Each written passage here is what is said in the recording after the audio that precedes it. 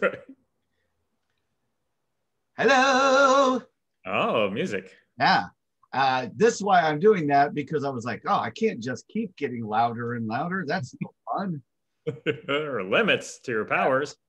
Well, and also eventually you're going to go like, well, this was fun, but now I'm getting yelled at. So Yeah, maybe a new hobby.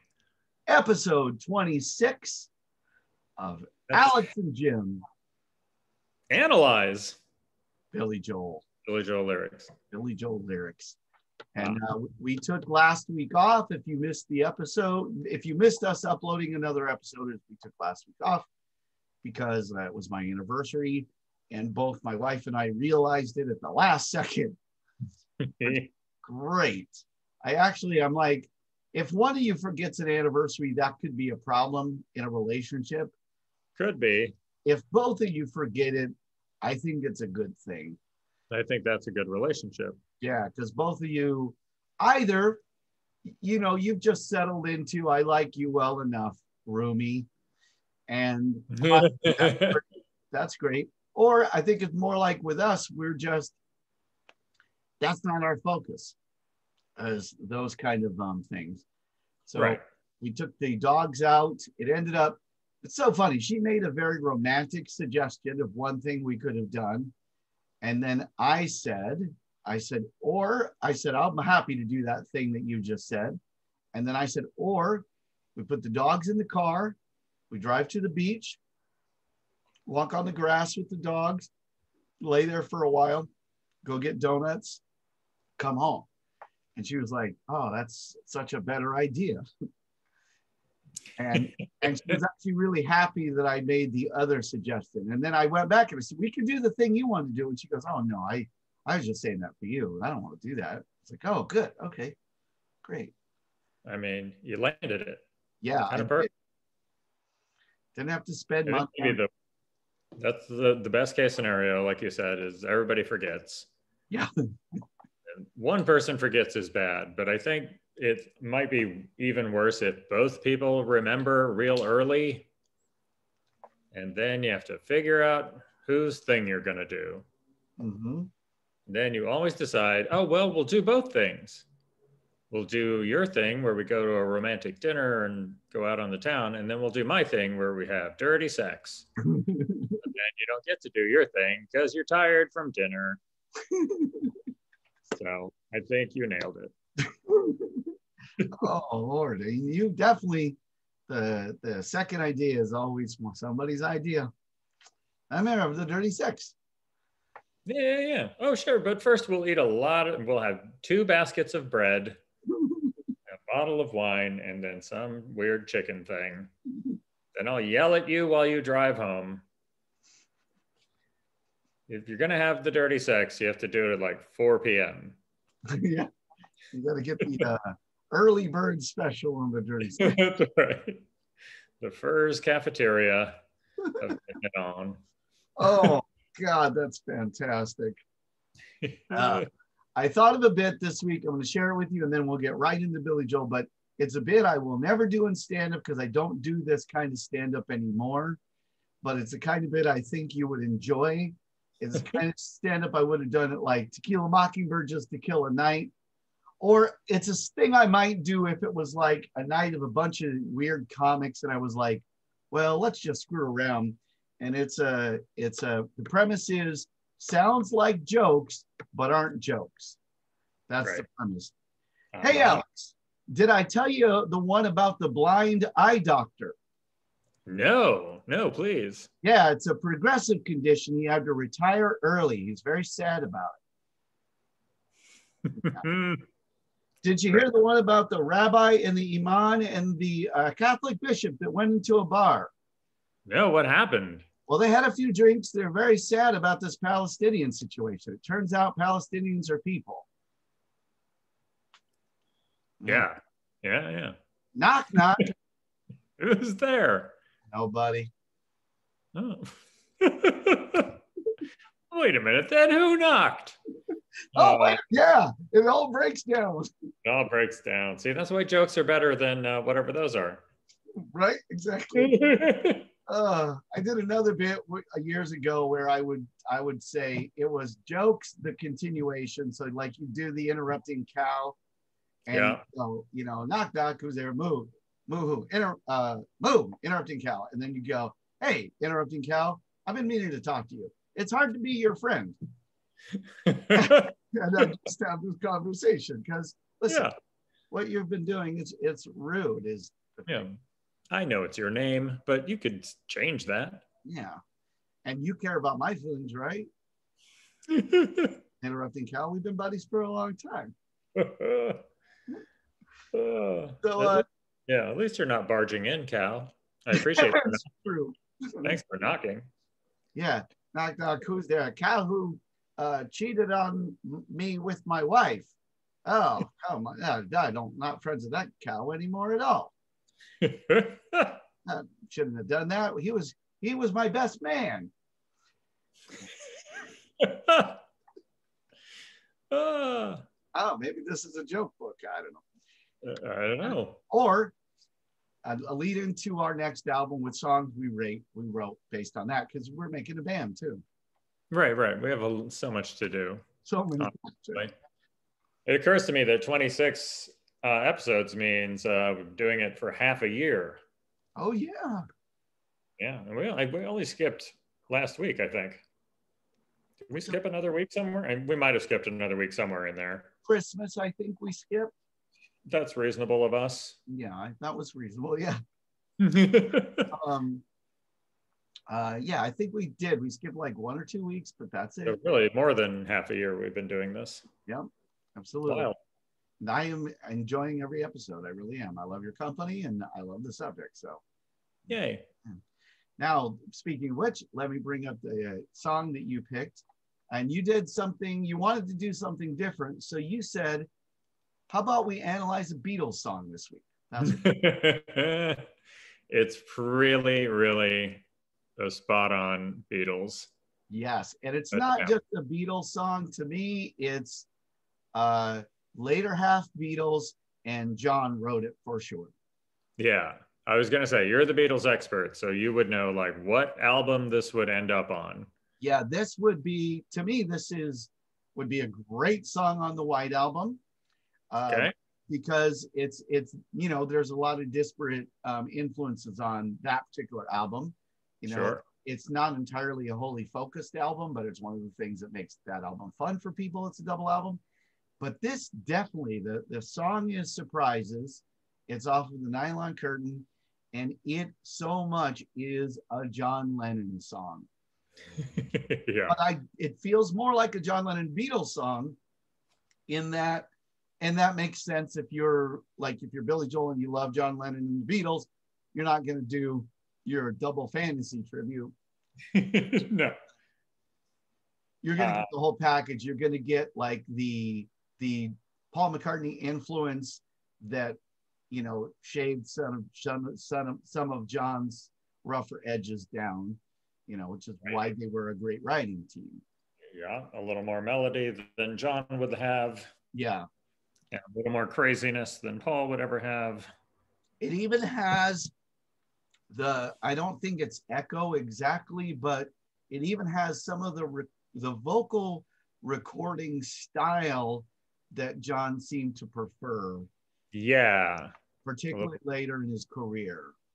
Yeah, singing up from out of a well or something. Yeah. Yeah. Or through a tin can. And that was pretty much like, if you listen to John Lennon's stuff, there's one or two things that more or less happen. Is he either does something brutally stripped down where there's almost no effort made into production, and that's what makes it magic. Right. Or it's produced the hell out of it. Like the classic that people love and people made fun of Gail Get Out for, Imagine, is a beautiful song that I think could have been done more simply, and yet he preferred the recording of his voice to be that way. Huh. For whatever reason. If you listen to it, you can just kind of tell there was a lot of production that went in there. And I don't know if it was Insecurity at the time, but it's still a lovely song. But that's a different podcast. Well, where is it? Yeah. But you definitely you definitely hear a lot of Beatles influence in this song, and not in a bad way. I think it's a really nice song. It's really, yeah, it's a really nice song. It's a really nice, I mean, there are a lot of Billy Joel songs that I think are like skirting around the Beatles Yeah. sound. He is a very outspoken giant Beatles fan. And but usually when like a band is like, we're going to try to sound like the Beatles, it's like one version of the Beatles that they go for. Yeah. And it's usually the first half. It's like twist and shout kind of stuff. Yeah, absolutely. And they're like, yeah, we sound like the Beatles. And this was like, he like set out to write a Beatles B-side, is what it sounds like. Yeah, absolutely. He knew that, I don't know, he had to know this wasn't going to be a hit. Yeah, what a nice place to be in too as a performer, where you're like, it kind of doesn't matter because I'm going to be making, and because at that point, he's right in the middle of height of his Billy Joel powers as far as being a success. Yeah. So I'm sure he felt some pressure, but for the most part, pressure. There we go. Oh, we should talk about that. For the most part, I just think he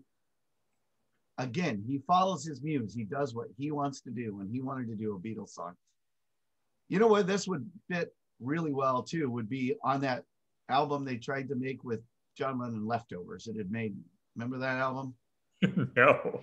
Oh yeah, like remember the song Real Love? Okay. And Free as a Bird, I think it was called. Okay. Both those songs were, when they did this big re-release because for reals, because they needed money.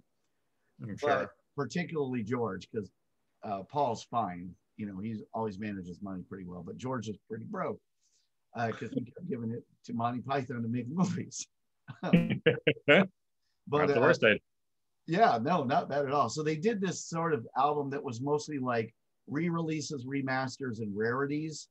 And they had 2 new Beatles songs. And by then, of course, John Lennon had been long since passed away. But there were these 2 unfinished Lennon works that had been in Yoko's possession. And they finally made peace with Yoko, and they made these songs, Real Love and Free as a Bird. And they're fine. And the way that Paul McCartney described it is, he said, what we had to do was imagine that John had gone to lunch and said, well, you guys keep working. I need to go get something to eat, because otherwise it was too sad. Yeah. Well, that makes sense. I would love to think that they also worked that way sometimes. I bet they did. I'm going to lunch. You guys work on the song a little bit. Yep. When I get back, I'll change it all back. Yeah. Well, there are so many Lennon McCartney songs that are like, what did John Lennon do on this? He thought of this line, and the rest is Paul. But one line, you're like, oh, but I really like that line. That line's real crazy. It's getting better all the time. It's getting better all the time. John Lennon's contribution was, can't get much worse. I mean, that summarizes the relationship pretty well. Yeah, it absolutely does. So here we got our Billy Joel sort of very John Lennon Beatles song. All started out. All right. That was a little Liverpudlian of you. That was nice. Thank you. Don't get excited. Don't say a word. Nobody noticed. Nothing was heard. Very simple, concise, but I like that lyric a lot. Yeah, very nicely done. I like all the ends. Nobody noticed. Nothing was heard. The alliteration. Yeah. I also like, this is very unlike Billy Joel in that I have no idea who he's talking to, what the point of view is, what he's talking about. Yeah. It's like poetry where you're like, well, maybe I'll find out by the end of this, but maybe not. Yeah, and it's a little sinister. Yeah. Yeah, the music is sinister for sure. And I feel just right off the bat, I like the nobody noticed, nothing was heard. There's two kinds of ways you can look at that. And I think and you could do it both at the same time, which is I'm glad nobody noticed and nothing was heard, but also nobody's looking and nobody's listening. And that's a bummer. Oh, yeah. I can hear that both ways. And I can hear it like if I imagine the scenario of like, let's say, and this is before getting in the rest of the lyrics, but if, you know, like I had an outburst about something I was upset about and I'm a little embarrassed. Oh, don't worry, nobody noticed. And then you're like, yeah, but I was really upset and nobody noticed. Yeah. I mean, I guess I'm glad nobody noticed, but Also, do they ever? Yeah. So why don't you pop on to the next lyric? Popping. It was committed discreetly. It was handled so neatly, and it shouldn't surprise you at all. You know. Huh. I like it. I like it. I do. I feel like discreetly is a clue. Yeah. Because the only things you do discreetly are things you're not supposed to be doing. Mm-hmm. Yeah. So something, they are in cahoots. Yeah. The singer and the singee. Yeah, it possibly undoes my initial interpretation of the first lyric, but that's fine. I still hear it in there, which is why I like that kind of lyric at the beginning of a song. Yeah. So else could be going on. Oh, I do. I always like it when you think you're going one way and it's like you get tugged in a different direction. You're like, well, the first thing still made sense, but okay, we'll go over here. Yeah. See what this is. Yeah. It was committed and it was handled. Yeah. And we got away with it, probably. We got away with it. Yeah. I'm going to say this is like an affair or a one-night stand or something. Yeah, that would track pretty good. Break all the records, burn the cassettes. Oh. I'm lying if I told you that I had no regrets. Flawless piece of, just flawless. It's simple. Man, this is simple in the best way. It is. Yeah, it's so much closer to Beatles style writing. I mean, I'm not a Beatles fan in the same way you are, but I have listened to a lot of Beatles, and there's a very high percentage of songs where I don't know what's going on. Yeah. But it sounds great, and it's lyrically interesting. And at the end of the song, I'm like, well, I don't know what that was about, but I liked it. Yeah. And that is not territory that Billy Joel goes into very often.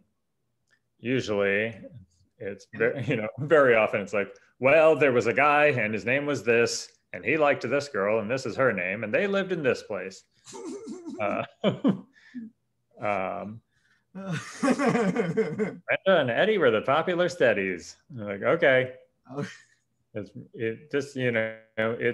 is very poetic. He's usually more prose. Yeah. But again, we were thinking affair, and now it's break all the records and burn the cassettes. So now I don't know if now is this, did he make a bad album and nobody heard it? Know what I mean? The song Fire and Rain? Yes. The song Fire and Rain, if you hear him talk about it, who did that? That was James Taylor? James Taylor. You hear him talk about it because it's all the lyrics are pretty oblique, right? I think. But when he tells it, he's like, well, what it is it's more like it's like 4 or 5 stories because it's all stuff he went through. Right. I wonder if this is a little bit about that, because how close would this have been to 1982? I mean, it's hard to know for sure, but it's got to be near a divorce. Yeah, good chance. Yeah, which I get, by the way. I'm saying absolutely nothing when I'm like, was this near a divorce? I'm like, well, yes. Was it a year? Yeah, it was.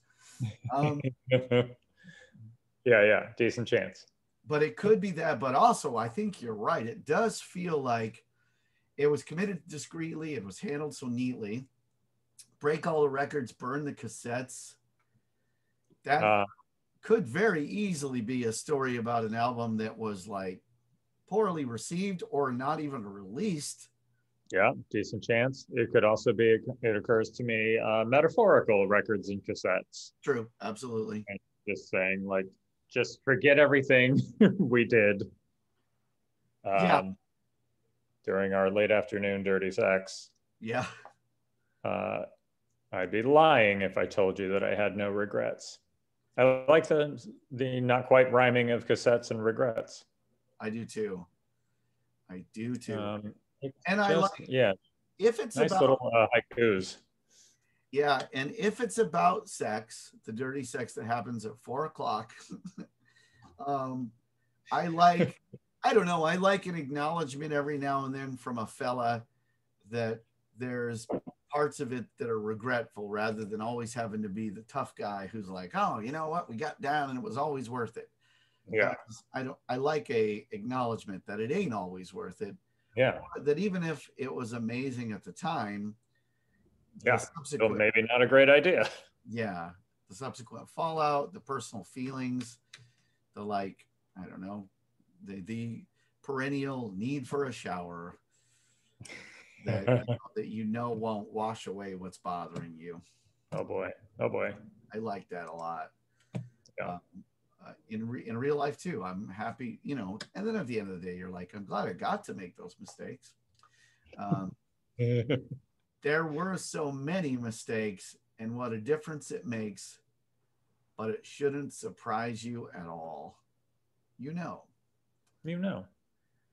Yeah, listening to the song, every time he goes, it just sounds like rock and roll filler. Mm-hmm. In the same way dudes will say like, well, or, right on. Yeah, absolutely. And like reading it, I'm like, oh no, it's part of the sentence. It shouldn't surprise you at all. Yeah. You know who I am and what I'm capable of. Oh, or whatever he's going for. That is a great read, by the way. Nice job. I like, yeah, you know who I am. Yeah. There were so many mistakes, and what a difference it makes. I like that too, because a lot, the mistakes mattered. I like that. I like the, because we've often heard, well, we did this and that and amounted to nothing, but we're like, no, some of these mistakes sting and some of them stick. I like that. Yeah. Yeah. And I like also the sparsity of details. Like it doesn't matter exactly. This song is about the feeling, I think, that you get. Absolutely. When you and someone else have made a mistake together and like nobody noticed, but we both know about it. And now we're always going to have this thing. When I see you at parties, we'll be like, we made the mistake, remember? Yeah. Whatever it is. Yeah. I like just like hashing out that feeling more than the specifics. Absolutely. And it's funny when you think about it. First of all, you're right. There are so many times when you hear a song, even by our friend Billy Joel, where you're like, and you're telling me a lot of stuff, and now it seems ridiculous and made up. And then where is this sparsity? But also the sparsity fits for what we're talking about, because I'm not necessarily going to fill in the details because I'm ashamed. I'm acknowledging it. Yes. Yeah, the kind of the way mafia guys talk about crimes. Yeah. Remember we did the thing over by the place? We got that sandwich, and you're like, yeah, the sandwich is where we buried him or whatever. Yeah. Yeah, it was near that sandwich place. That's right. That's where the thing happened. I'll tell you that because that's what I know about mafia guys. They love sandwiches. They're not alone. No. Mafia guys, they're just like us.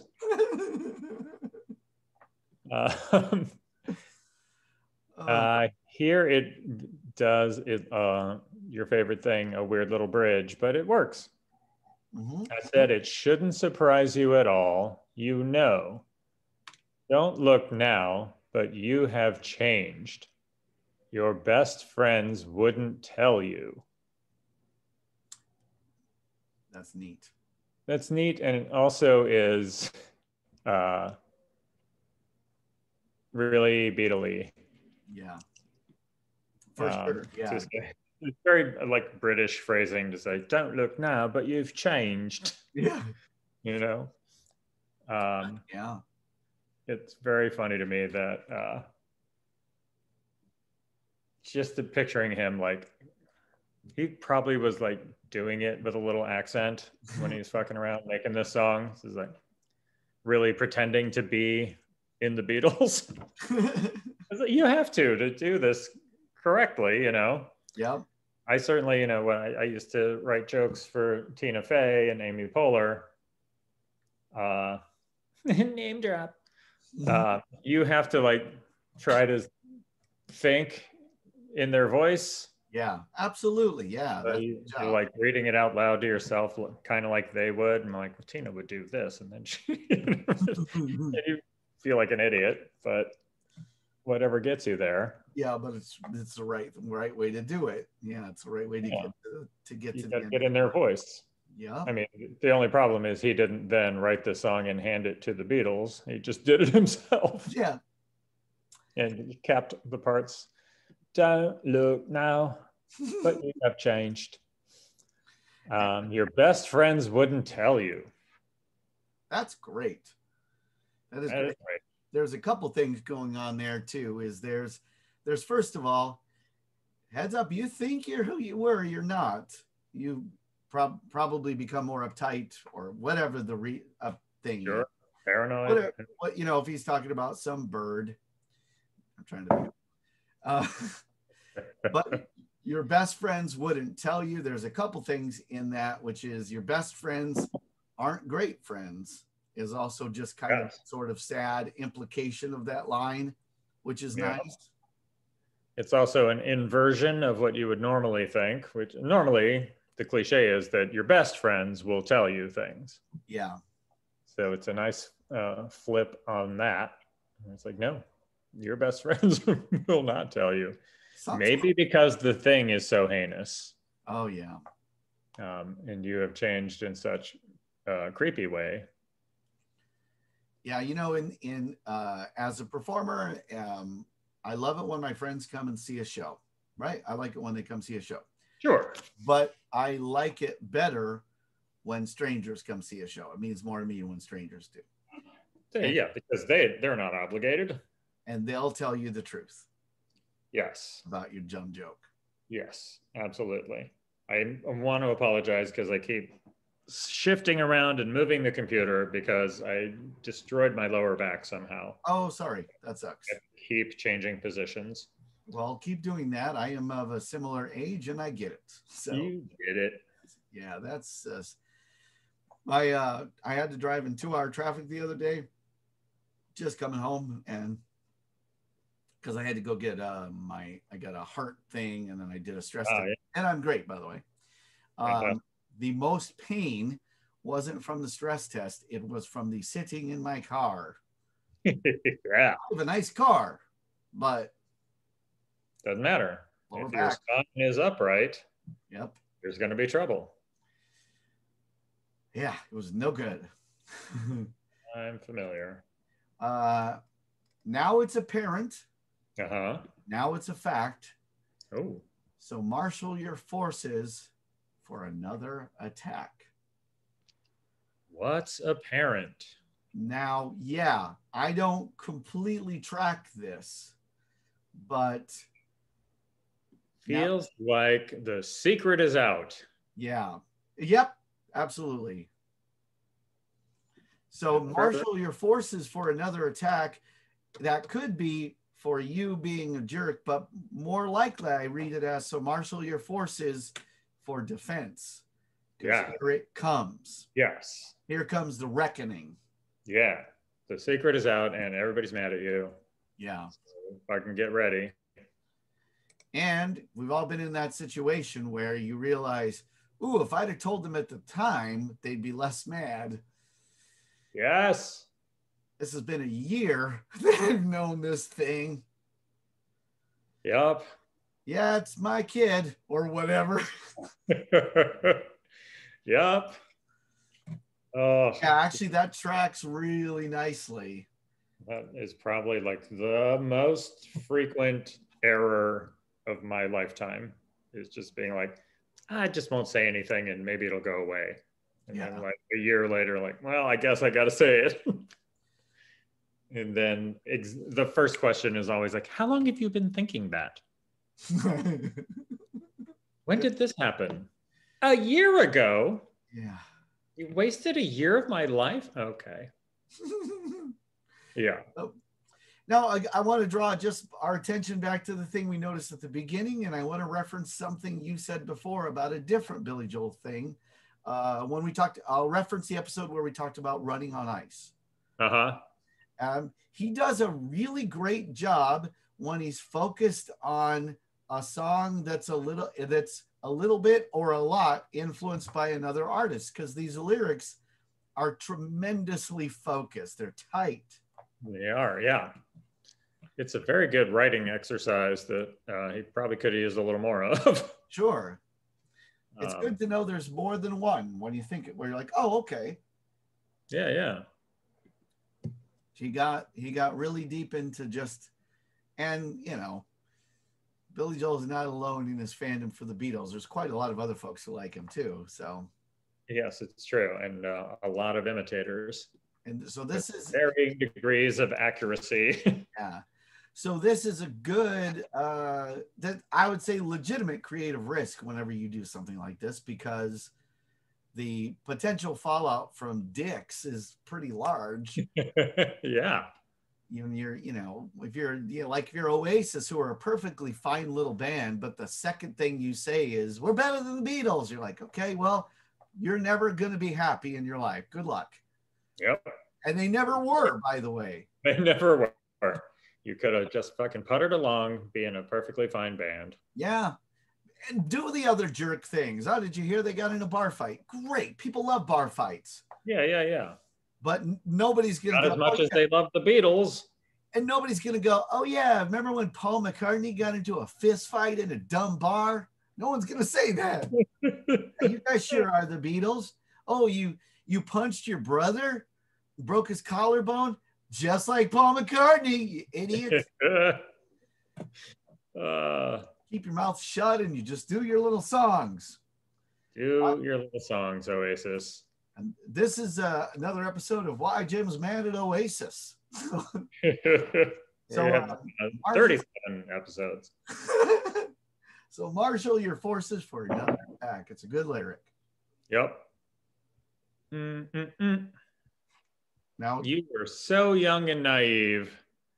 I know it's hard to believe, but now it shouldn't surprise you at all. You know. No, it shouldn't surprise you at all. You know. I like the repetition of you know. Yeah. Now we're deep into the conversation, and whoever he's talking to isn't listening. Yeah. Another common theme. Mm-hmm.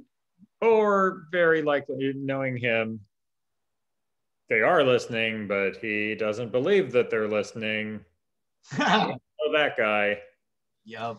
And I especially feel like I know quite a few of those guys. I work with a lot of guys who are like from Long Island, and they go, let me tell you something.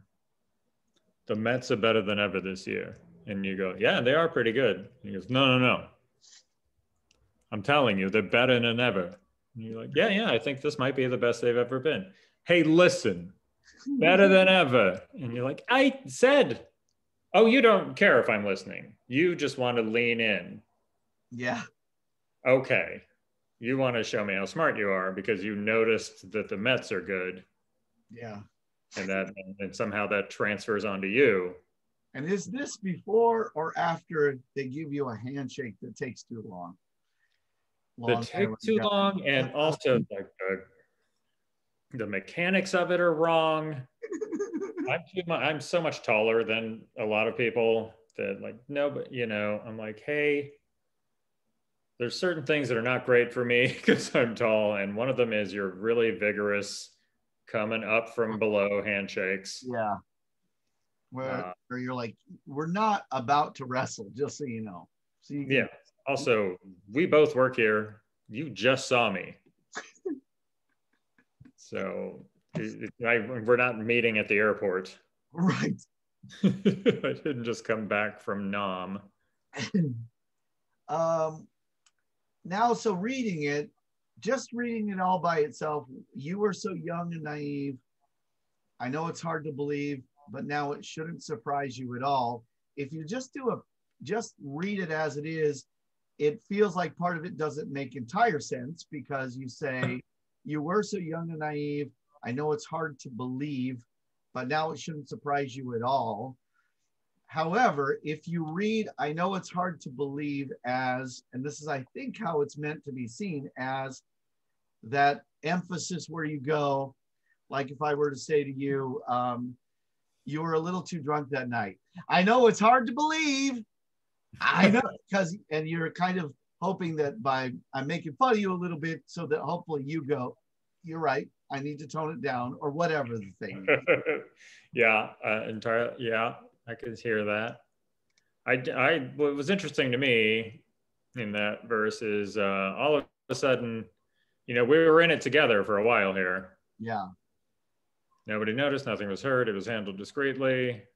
I had no regrets. There were so many mistakes. And now it's you who were so young and naive. Yeah. Me, not so much. Which could easily mean, yeah, that's a good observation, because it could easily mean that had you just listened to me, people still wouldn't know. Yeah. Yeah. You blew it. Yeah.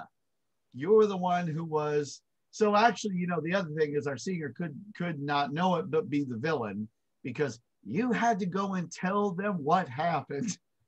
Yeah, that thing where like what I did was terrible, but that's not the point. You telling people, that's what ruined everything. That's where things went wrong. You reporting my behavior. Yeah. Not my behavior is not the point. You noticing it and saying it to people. That's the true sin. that interpretation transitions really nice into the next lyric. What does it cost you? What have you won? What did you get out of your confession? Maybe the sins of the fathers are the sins of the sons. What's the origin of that? Is that biblical? Yes. In fact, it is a breaking point between Judaism and Christianity. I'll go over it very quickly. So in Christianity, you believe in something called vicarious atonement for sin, meaning that Jesus can take upon him your sins, my sins, everybody. And that's how you bridge that gap between you and God. And that is a fundamental part of Christianity. However, in Judaism, and if you go back to the Torah, which would be the first 5 books of the Bible, not the books of the prophets, there's a verse, it's in Genesis, the sins of the father shall not be visited upon the son, neither shall the sins of the son be visited upon the father. Rather, each man is responsible for that. Now, I'm paraphrasing a little bit, but the gist of it is that your sins are yours, and you have a kid, it ain't your kid's fault. So, and likewise, if that kid does something, that ain't your fault as far as responsibility for sin. And in Christianity, it's just, we have original sin, and Judaism would go, well, that doesn't make any sense. How am I to blame for Adam screwing up in that garden? It can't be my sin. That we put butts in the seats. Yeah, that's right. And then when you take that out of the Bible and you apply it poetically here, I just think the sins of the fathers are the sins of the sons. I think maybe we are talking about an affair, and we could very well be talking about pregnancy that was unaccounted for, because Ah, that is a sin of a father that's visited upon a son. true enough. Or a divorce. A divorce, it could be that too, because you ran your trap and now I'm getting divorced, and look at all Right. the people who got hurt. Or you know, it can also be the psychological tenet of, you know, children of abusers tend to become abusers themselves. Absolutely, yeah. The sins of the, you know, if your dad was like a womanizer, there's a tendency that you will be a womanizer, which I always have thought is a dumb word, because what does it mean to womanize? It doesn't track. I'm going womanizing. Although it is a banging track by Britney Spears, Womanizer. Look it up. It's great. All right. Good song. All right. Well, we'll end the discussion there.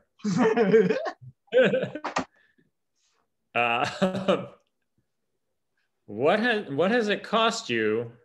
What have you won? Is not the same question. It's about like trying to decide if this was worth it. Yeah. It's not like a rebuke. It's like, well, let's tally it up. Yeah. What does this cost you? But also, then what did you get? Yeah. It could be a rebuke, because it could be, look at what it cost you, and what'd you get? You got nothing. I know you. So what? Yeah. You get this feeling of satisfaction that you walked in there and you went, all right, I fucked them, or whatever at that dinner party you went to. And you flip the table, which is impressive. You're not a big girl. There was a wooden table, and I'll grant you that was impressive.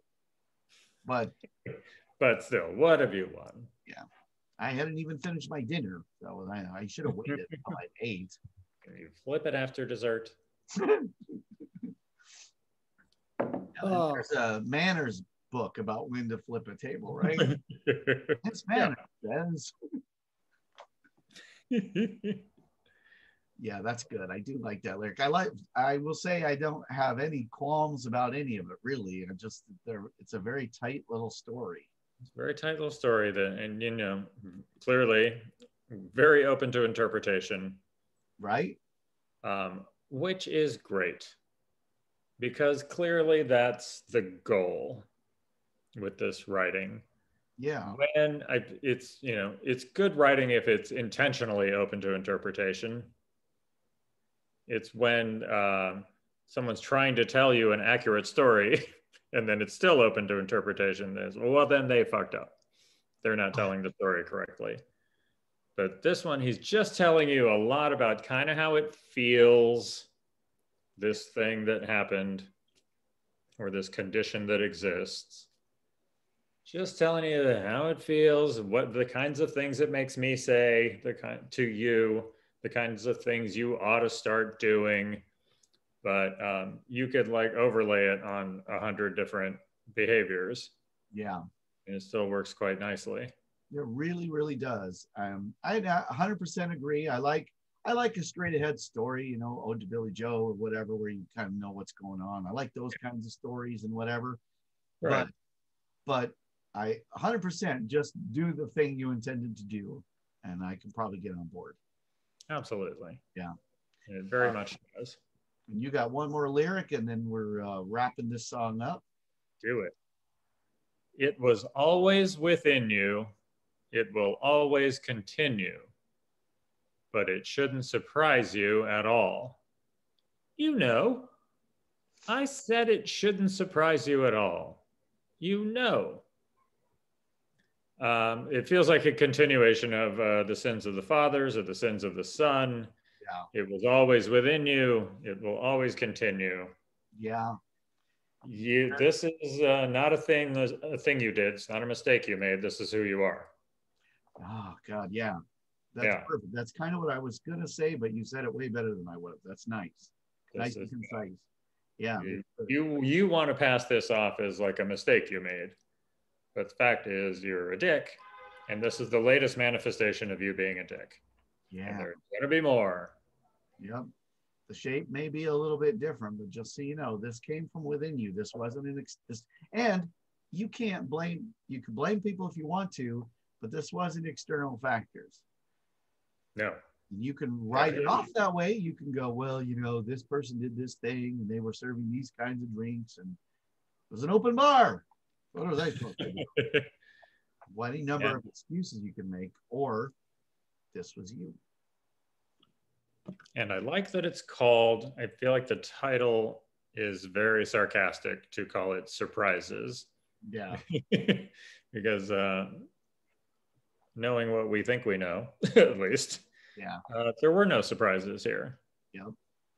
I feel like, so, you know, sometimes you'll write a thing and the title comes first. It's a great title. And the narrative follows from that. Because you usually concurrently you have an idea for a story. And the perfect title is this.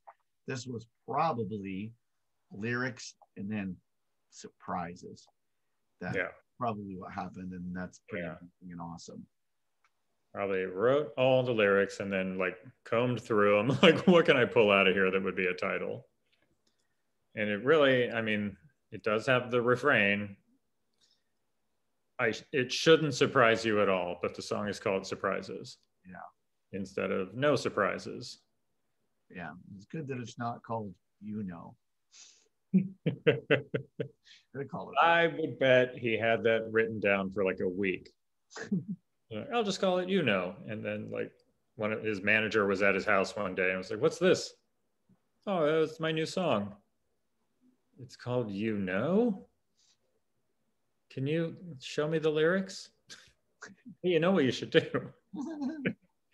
I just like Billy Joel, the character of Billy Joel in my head being hapless to some degree in his own career. So I'd like to give him these little stories where somebody comes by and fixes a little fuck up he made.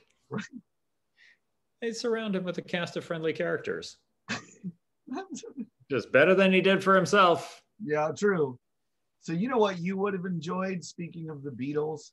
You would have enjoyed, and now that I'm thinking about it, we should pitch it to somebody. Oh, no, for reals, this might be the best idea. So I'm sure you saw Yellow Submarine, the movie. Sure. And of course, it's cartoon Beatles voice. You need to pitch a Billy Joel cartoon. With Billy Joel going on Long Island style magical adventures that take place in pizza places. He rides a motorcycle. Oh yeah. A motorcycle can sometimes go through time. So it's a little bit Magic School Bus. Yes. And a little bit. Now I'm no longer joking. This is a great idea for a show. This is an Adult Swim show. This is a great show on a motorcycle. Did you ever see Nick Kroll on Kroll Show doing a piece called The Adventures of Young Billy Joel? No. Oh, it's pretty great because he does look enough like him that with the right wig, it's a little freaky. But it's him just like as like a mopey teen, like befriending guys who work at the fucking docks. I will say it's not that funny.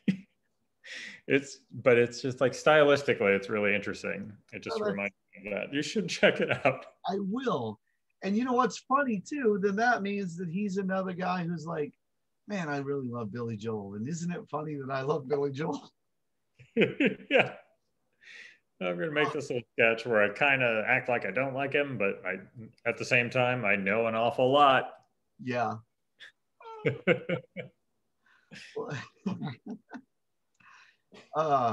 That's great. That is great. Yeah, it's really great. It's really great. So anyway, I'm just real quick to show you my stock photo. Yeah. I see familiar sight. Some pills and cocaine. Yep. Some reds and coke. Yep. And a razor blade. Got a razor blade there. Mm-hmm. Oh. Now, Cocaine makes a few appearances Indeed. in 2 different songs, but I don't see a spoon. No. I do think it is funny that all of these, my first thought is Big Shot, no matter what your background is. That keeps happening. That'd be great if I just from now on, like, yeah, it's Big Shots. Now, you could soothe your soul with fine cocaine, as we recently learned. I could indeed. I could indeed. I'm not, but I could. Yeah. That is a good guess. Huh? That is a good guess. That was a good guess. Yeah. I'm trying to find other appearances of cocaine. Well, I might keep this stuff that I have in the place we share together and live, and we own it. Our home.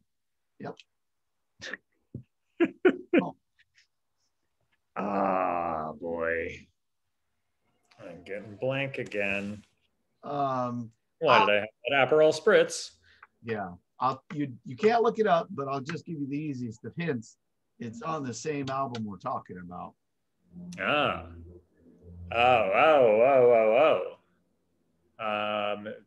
Could we might be in a room of our own? Yeah. Yep. I can't place the lyric. It is. Let me look up the lyric and read it correctly, but it is a place of our own. And a room of our own, actually. Yeah, you're right. Yeah. And the lyric is, you've got diamonds and I've got spades. You've got pills and I've got razor blades. That's right. Yep. I guess the cocaine actually being present is a bit of a, it can be confusing about the lyric. Although I always feel like with the razor blade, the cocaine's implied. I think. Yeah, that's pretty much is. That song jams. Huh? That song jams, by the way. Yeah, yeah. The song we should pick sometimes. It's not the one I picked, so it's still on the board. Still on the board. But before I tell you my song, I'm looking for some trivia. Well, I also was looking for some trivia for a long time, and I could not find anything that we haven't covered. We did talk about divorces and such. Yeah. Do you know total wife number? How many wives? Okay. And both points if you can name them. All right. I'll take first name. So first I'm going to say 4. Correct. That's what I thought. Okay. Christy Brinkley, I'm just going to say is 3rd? Second, I think. She's 2nd. Okay. Second. And then, no, I got no shot at naming those lovely ladies. Yeah, there was Elizabeth was the first. Christy Brinkley, then there was Katie Lee.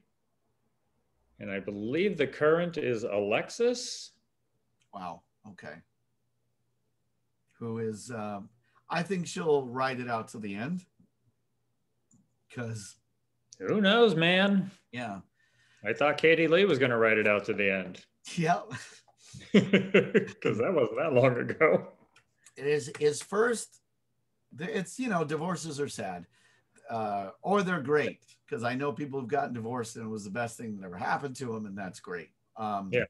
His first is such a, if you were making a biopic about Billy Joel, it's such a cliche for the celebrity and particularly the rock and roller that it's so funny. It's a by the numbers that this is what happens a lot of times when a guy hits it real big at that age, and because she was more or less as close to his childhood sweetheart, right? Yeah. Oh, yeah. Foundation where I don't think any of the others had a foundation. The others were just like, okay, I think this could work, but they had built this whole thing, and then just rock and roll will do that. And, that kind of, particularly for a guy like who probably wasn't that great with the ladies pre-fame? You know, I'm Googling and I'm seeing that Elizabeth, his very first wife, was married to his music partner Oh, Lord. Okay. in the super early days, and they had an affair. Oh, And so he like stole her from his music partner. well, then I am wrong. That's a little different. That's good. I mean, not good, but it's different. It's a good story. It's a good story. Wow. Okay. Yeah. So he was never pursuing a real stable. It was never in the cards to just go, okay, well, let's work on what we have in common. Yeah, no. Let's work. No, you know. I feel like we got an impetuous fellow. Yeah. On our hands. Yeah, it is it is the thing about why he's successful and why certain things don't work. It's like, it's always like, well, how could that athlete have gone broke? And you're like, well, part of it is going to be the things they didn't learn about finance, which is again why LeBron James and Kobe Bryant, amazing people, because they actually set up classes for their friends. It's like, hey, come learn about it. But the other part is the thing that made them a great basketball player makes them horrible with money. Their competitive nature. Yes. And the thing that makes you a Billy Joel makes you a rock and roll star, you're whatever your version of it, you're Freddie Mercury, you're Billy Joel, they're different guys, but underneath sort of same insecurity driving you to be that. And also driving you away from things conventional. Yeah, absolutely. If you want to be a musician or an artist, then it's usually because you have pre-rejected normal life. Absolutely. Yeah. Like, oh, you're married, huh? I don't care, because that's a convention. Yeah. And it also means that when you do something conventional, like you get married, it's harder for you to go, this is so important. Yes. And I'm very satisfied with it. Yeah. Because this was my goal. Yeah. Yeah, that's why it's always a story when you hear about some musician or actor and you're like, who'd they marry? This person? Who are they married to now? Oh, that same person. Huh? Yeah. Huh. Son of a bitch. Yeah. I think they're doing it wrong. It's not what you're supposed to do. Yeah. They probably have an arrangement. Yeah. You start trying to help them cheat. You know what, Tom Hanks? Don't worry about Tom Hanks. He gets plenty on the road. Paul Goebel, our friend Paul Goebel, if you talk about celebrity marriages, he's convinced every one of them is arranged. Great. Every single one of them. And he goes, well, they had to get married because he's on this TV show and she's doing this thing and he wanted to do movies. So he knew if he married her, he could do, well, maybe, but is it possible? A couple of them are married, right? Yeah. I mean, he's probably right about, Tom Cruise. Yeah. A handful of other dudes. Oh, yeah. Tom Cruise for sure is not, because that guy is a ladies' man. Yeah. Yeah. I say that because that's how we don't get sued on our show. Yeah, that's one way. Or implying a perfectly banal thing that he should have made peace with. Yeah. I wouldn't imply it. Nope. I don't need Scientologists in my house. Yeah. Nobody does. Yeah, unless they brought snacks. I like snacks. I do love snacks. I wonder what their policy is on snacks and stuff. Probably cool. Yeah, I think, they probably are good. That falls under enlightened self-interest, right? Yeah. Isn't that sort of the watchword? Yeah. Anyway, we're talking about Scientology. I haven't even done the e-meter on you, but I can tell by those pigs in a blanket that you were a thoughtful. You're going to rise right up those levels. The song that I chose, I was wrangling with this because I was like, well, I don't think it's time for An Innocent Man. Not yet. Although we are eventually going to cover that entire album. We'll probably eventually cover every album. But I picked this song. I have mixed feelings about it. It's a good song. I think it's a good song. It's The Entertainer. A special place in my heart. Yeah, good. Yeah. Why?